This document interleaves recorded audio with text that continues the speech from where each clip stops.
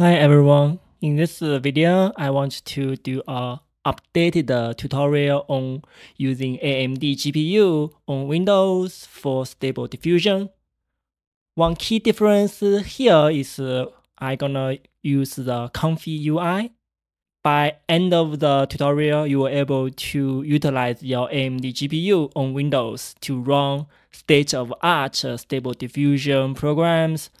They include the traditional stable diffusion pipeline and the LCM loader, which requires only as low as 4 steps, and the latest SDXL Turbo, which only requires 1 step of diffusion. And you will need to install Git and Anaconda, which use Python virtual environment.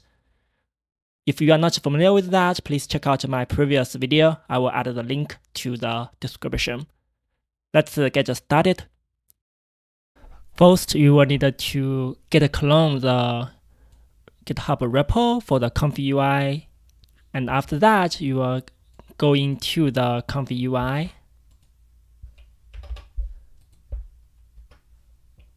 At this time, you're gonna need to create a Python virtual environment. So you're gonna need to do create m ComfyUI, and you also need to specify the Python version. In this case, I use 3.10.12.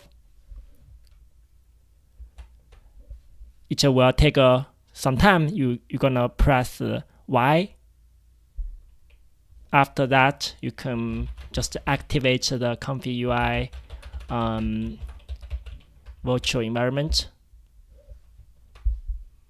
Alright, at this time, you're gonna need to install some dependencies. So the row number 5 is critical. So this will install the Torch DirectML package.